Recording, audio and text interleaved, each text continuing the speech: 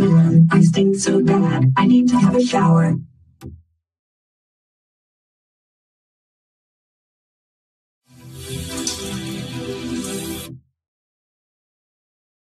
Man, I think the shower door is so squeaky, and it is so annoying. That's it. I will break the shower door.